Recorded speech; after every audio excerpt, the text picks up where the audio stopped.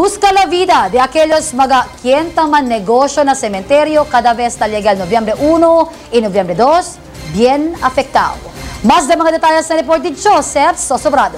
Diyan afektado ang mga persona kenta busca la vida ng sementeryo publiko del Barangay San Roque. Huwebes aga kuando bisita el news team na mention ng sementeryo, visible ko ng mga tumban na kanya limpia comparando del otro año cuando no hay pa pandemia. Preparado yung sementeryo nakalagalag gumuko sa taas el mga sambuanggenyo. Pero este mga tiyempo del pandemia, kasubel mga sakate ng mga tumba, no kanya po naman tabas. No temen kandela solamente na pwede kita mira el mga flores del cadena de amor. Asigun kun Abubakar Daud. Diyan afektado sila con el pandemia. Este mga tiyempo no hay income. Abang open pa dito muna kami sa loob. Pero sa income nyo, sir? Konti lang. Wala talaga? Wala talaga ngayon.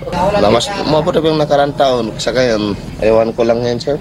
Malabo talaga ngayon. Semihante también con Dora Jubail, un vendedor na sementeryo del San Roque. Asigun, antes si taliga el tiempo de bededero kalagalag, tatjene sila grande income por causa manada kintanda na sementeryo, pero este mga tiempo no hay sila income, mientras asigun na paligal Oktubre 29, kumuko sa tabla National Task Force COVID-19, pecha 29 del Oktubre hasta pecha 4 del Nobyembre, no hay quien puede entrar na sementeryo. Malaki talaga epekto, sir, kasi wala talagang kita.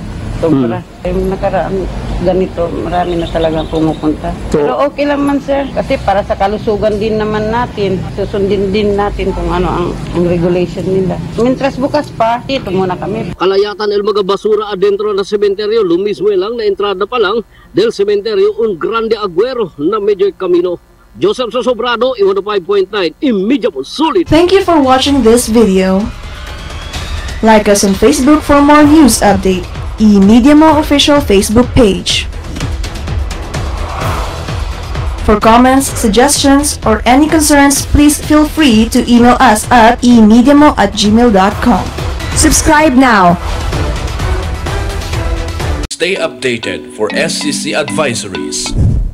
In behalf of our Dean, Dr. Magdalena Y. Lim, I am Deo J. Galvez, Coordinator of the Department of Education and Liberal Arts. Want to join the rank of teachers and be a molder of the young minds today? Enroll at Department of Education and Liberal Arts of Southern City Colleges.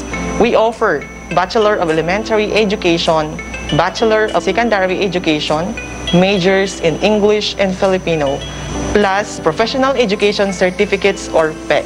For over the years, we have produced products who are now outstanding teachers in public and private schools in Zamboanga City and in the region. Southern City Colleges, in these trying times, also offers Study Now, Pay Later. So come, join us, set your goals, and make your dreams come true. Southern City Colleges, the school that cares.